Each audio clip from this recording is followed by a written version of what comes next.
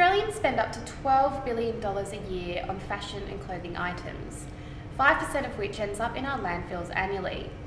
Clothesline is putting this fashion to good use by helping Sydney's disadvantaged in Woolloomooloo.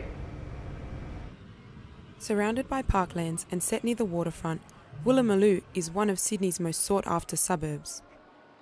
Known for its boutique hotels, trendy bars, restaurants and the iconic Finger Wharf, Woolloomooloo is a $1 million suburb which many could only dream about. But there's a side to Woolloomooloo that many Sydney-siders are not aware of. It is here at the corner of St Mary's Road and Yurong Parkway that every Thursday night Stephen Cowie and his team of volunteers come to hand out clothes to many of Sydney's disadvantaged.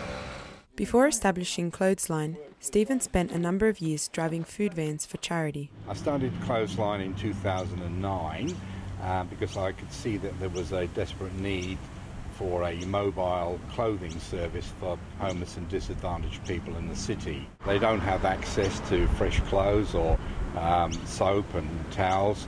We obtain clothes from suppliers and from members of the general public, providing they're very good quality clothing. We bring them back to our warehouse at Rydalmere where they're sorted by volunteers, but then loaded onto vans and taken out to where they're needed. Volunteers are the backbone of Clothesline and help the organisation in a number of ways. Sometimes it's really hard to see people doing it as tough as they do, and you just feel like you really wish you could do a lot more. Yeah, sometimes we will do extra. People require extra emergency packages. We will do them up and take them out as well.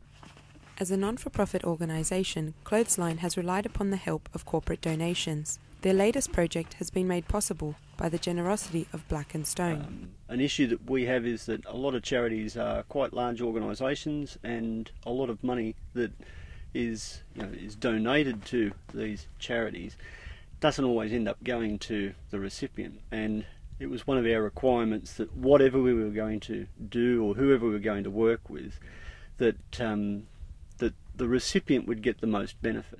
Many of Sydney's disadvantaged rely on the clothing and amenities given to them here. Yeah, that's right. A couple of weeks ago as well, I got a hoodie, this nice, a top like this, a brown one with the hood. The thing that's good about clothesline.org is that, the clothes are for free, but otherwise I'd have to go to the Salvos or an Anglicare. I can get by if I have to, and then there's people even worse off than me where they couldn't even afford a few dollars, I don't think, to buy any clothes at all. So, yeah, Clothesline really helps. Clothesline plan to continue their trips to Woolloomooloo every Thursday for as long as the support is needed.